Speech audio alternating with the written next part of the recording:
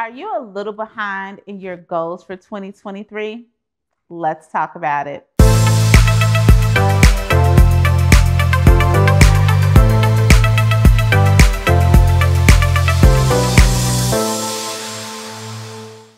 Hey, real estate besties, it's your real estate bestie, Rosemary Lewis with eXp Realty. And today I'm talking to my friends who may be looking at the calendar and it's March and you're already behind on your goals.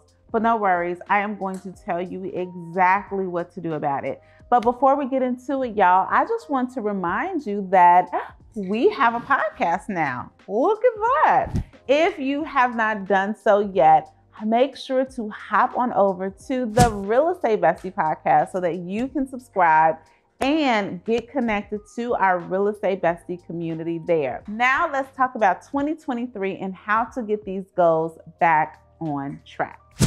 So y'all know I have a lot of conversations with different real estate agents.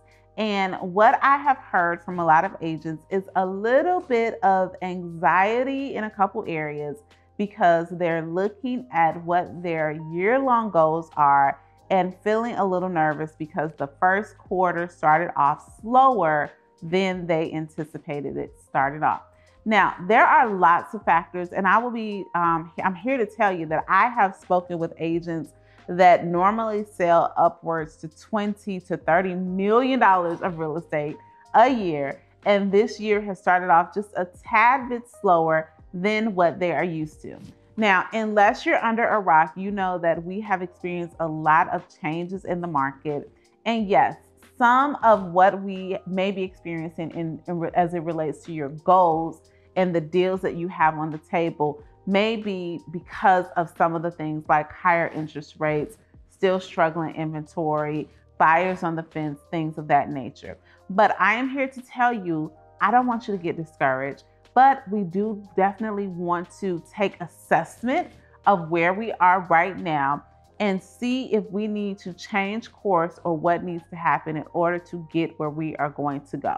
Now, a great business practice, I just want to start off by saying this, is to not just track your goals annually or even quarterly. So that is one of the reasons why at the time that I'm shooting this video, you're watching it at the beginning of March, because we're not waiting to the end of quarter one to start talking about, okay, what do we need to do to get on track? I'm going to encourage you to have some sort of system, and actually put it in comments if you would like me to share a system with you and how you would be most beneficial to track your progress week after week and month after month, so that you're not looking up and it's mid-year and we don't know where the time went. So first things first is I'm going to encourage you to start taking a hard look at your numbers right now and to see, okay, am I meeting, am I exceeding, or am I a little bit behind where I want to be? And if you're behind, we're going to talk about that right now. The very first thing I want you to do is I want you to first have an honest conversation with yourself. And it needs to go a little something like this. Are my daily activities in alignment with the goals that I have set out for myself? Now, I'm going to take this away from real estate terms and I'm going to bring it into something a little different. Let's just say you are training for a 5K run, right? And a 5K is a little bit over 3 miles. If every single day you're choosing to watch TV for 30 minutes instead of getting outside and getting some fresh air and going for a run, starting to pick up your pace, having a brisk walk, are we going to be surprised if when it's time for the 5K, we are not in position to compete? Probably not, because our daily activities did not line up with the goal that we set for ourselves. The same thing with your real estate career. Is what you're doing on a daily basis, do those habits match the person who is going to have the production goal of what you want at the end of the year? And in addition to daily habits, let's talk about daily mindset, daily activities. Like, is what you're doing on a daily basis truly reflective of what it's going to take to get to your goal? And if right now it's not there yet, I don't want you to beat yourself up. I want you to start to course correct right now. Really sit down, pull out your ideal day planner And if you don't have that, head on over to rosemarylewis.com/ideal day. I have a template for you. Go ahead and pull out that template and really start planning your ideal day. So the very first thing, y'all, is we're going to see, do our habits match up with what we want the end result to be? The next thing that I want you to do as you are figuring out, okay, how do I really get back in the game? You need to stay top of mind right now. And now more than ever, we need to be reaching out and connecting to our database. So I want you to be on the phone with your past clients, with your friends and family, with your dentist, with your kids' teacher, with the lunch lady, with the crossing guard. I want you to be in front of as many people as you can and not being a secret agent, letting them know like, hey, I am here, I'm ramped up, I'm ready to help. What do you need, or who do you know that needs my help? So this is the time to get out of our own way and to really double down on our relationships. Now, here's the thing about relationships though, right? We have to give first. So I don't want you to just be calling people to say, hey, who do you know that's looking to buy or sell? But try to figure out what problems are they experiencing and how can you help them solve their problems so that we can put in some deposits into that friendship bank before we look to withdraw from it. But definitely making sure that you really, really, really are doubling down on your relationships and your relationship building activities, because trust me, in the long run, that is what pays off amazing dividends in this business. Here's the next thing. Going back a little bit to our ideal day and really our daily activities, how non-negotiable are you with the things that are in your money-making hours? So I really want you to sit down and evaluate whatever you're doing to generate, nurture, prospect, and follow up with your leads. Are you so committed to that time that you are not letting anything that short of a house fire, seriously, anything short of that interfere with that time? Because you know the time that you're putting into those money-making activities are going to be the main driver for your income this year. So definitely take a deep look at your money-making activities and make sure that the time that you have committed to that is non-negotiable. Here's the next thing I'm going to encourage you to do. I was once at a training not too long ago, and this young man, it was a realtor, he said something that was so, it was just so spot on. And I realized that this is why a lot of people don't hit their goals.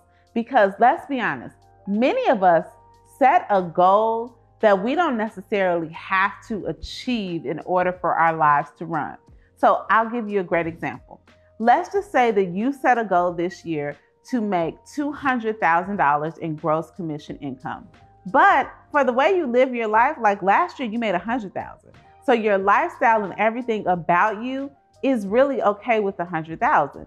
So even though you know you're capable of creating and making $200,000, there is not really a consequence if you don't hit those goals.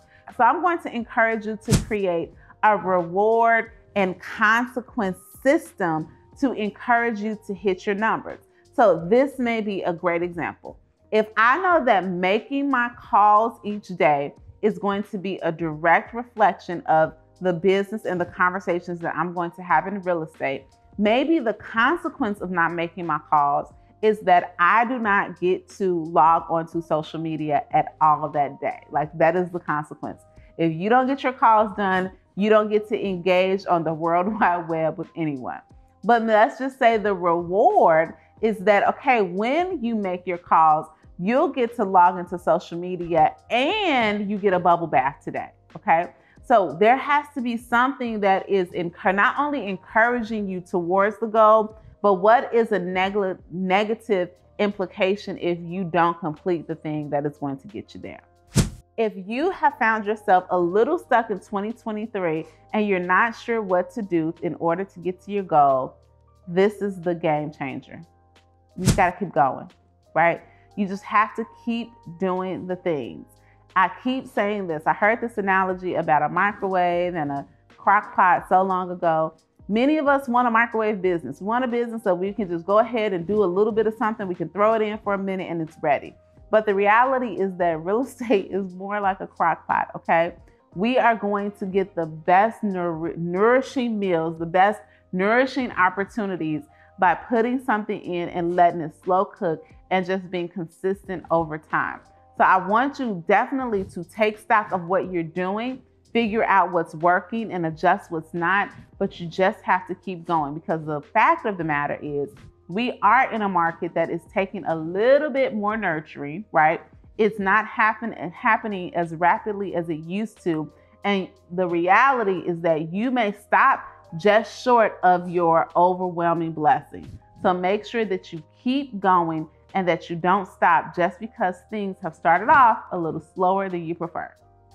All right, if you made it to the end of this video and you are not subscribed to my channel, go ahead and subscribe. And while you're at it, give your girls a thumbs up and leave a comment. Like, which one of these 5 things are you committed to doing to make sure that you get to your goal? And like I said before, make sure that you check out your real estate bestie, Rosemary Lewis, over on the Real Estate Bestie podcast. We're going to put a link here in the description box to make sure that you get connected to the Real Estate Bestie community. And I will talk to you next week.